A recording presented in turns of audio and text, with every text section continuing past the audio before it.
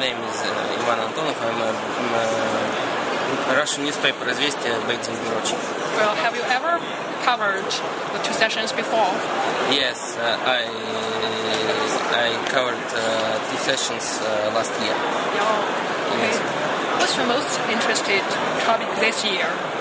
The two sessions? This year, like the previous, the most interesting for me, and it depends on my specialization, the most interesting for me is the China diplomacy, China cultural development, and China economical growth. What do you want to find during the two sessions this year?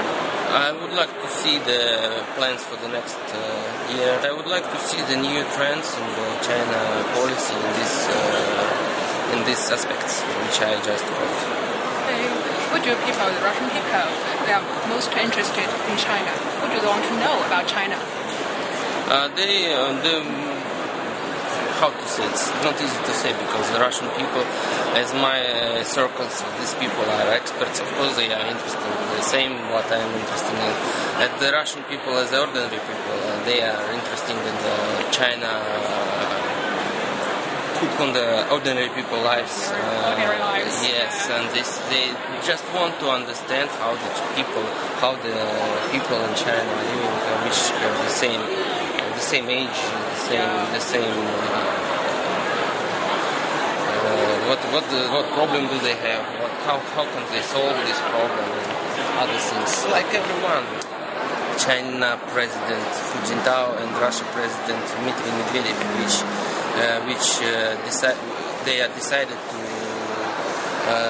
to establish a year of tourism between our countries this year. So everyone from China, everyone in China have a good opportunity to go to Russia, because during this year of tourism, I think there will be a lot of discounts and a lot of programs which will be able for the first time. And I think that the environment of trip to Russia will be the most convenient than ever. So I think that this is a good year for going to Russia. And Russian people also know about that they can come to China this year.